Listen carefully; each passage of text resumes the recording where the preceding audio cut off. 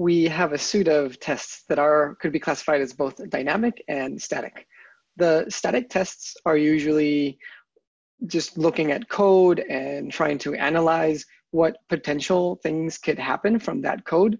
This is the code from the apps or additional assets that could come from just using the app.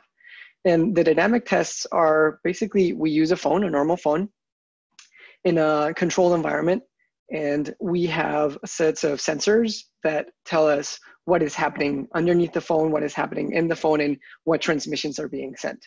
With these, we're looking at what is actually happening.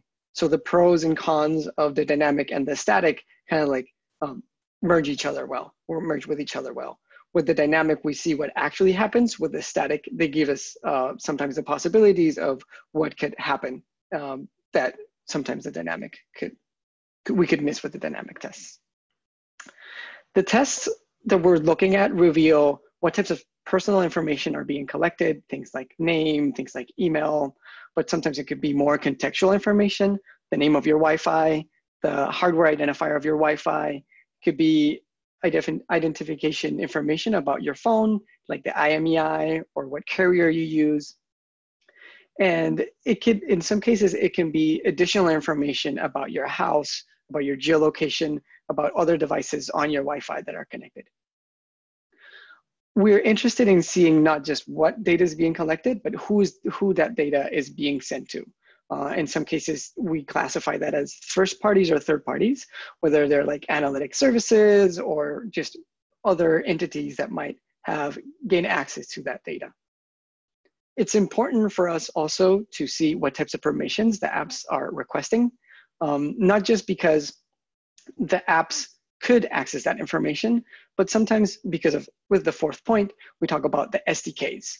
SDKs are software that can be integrated into an app for multiple reasons. It could be just layout or just flipping the images upside down or small things like that. But it's usually also utilized for integrating services.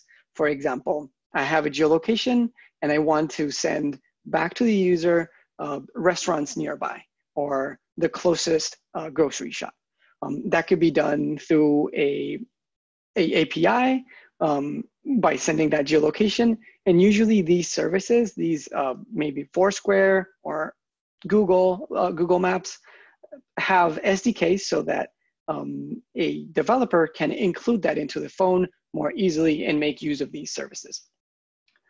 The important thing about the permissions is that sometimes these permissions are also available for these SDKs. So there's like little third parties that are within the app that sometimes we as users don't see. If I've downloaded the Candy Crush app, I only think that my data is going to Candy Crush, but maybe there's other entities that are part in there through these SDKs. The more permissions that Candy Crush asks of me, the more permissions these third parties might have as well.